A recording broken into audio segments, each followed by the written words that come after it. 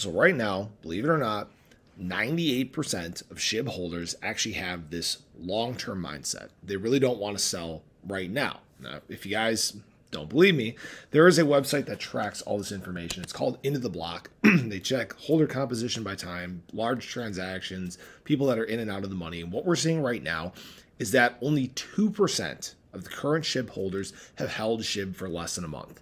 That means 98% of all holders have held for longer than a month. Actually, the composition of this is 27% between 1 to 12 months and 70% greater than a year, which is obviously a large amount of holders. That's a lot of people that have obviously probably bought near the top and plan on holding, or people that even, lost their keys and they're just kind of sitting on them right now.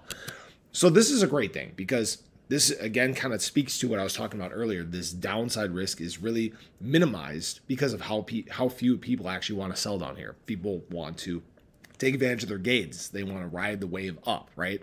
Now, something interesting that has been also flipping back and forth here is this bid-ask volume imbalance. It's actually been flipping this morning between bearish and bullish. You actually might have just seen it flip back to bearish. And really what this has to do with is the fact that there's not a crazy amount of liquidity down at these levels. There's not a big amount of people wanting to buy. There's not a big amount of people wanting to sell. It's kind of fluctuating back and forth. And this is kind of the reason why SHIB has been very involatile in terms of price, right? We've made very minimal movements compared to what SHIB has done in the past. It wasn't very uncommon for SHIB to do a 10 to 20% run in a day. And right now we're stuck moving, 0.5002, right? We're not seeing much right now. But if we take both of these things together, take them both at the information that we're given, there's very few people willing to sell down here, and we get into a bull market and there's this huge influx of capital and people that are ready to buy, what happens to the price, right? It's far more likely that we move to the upside.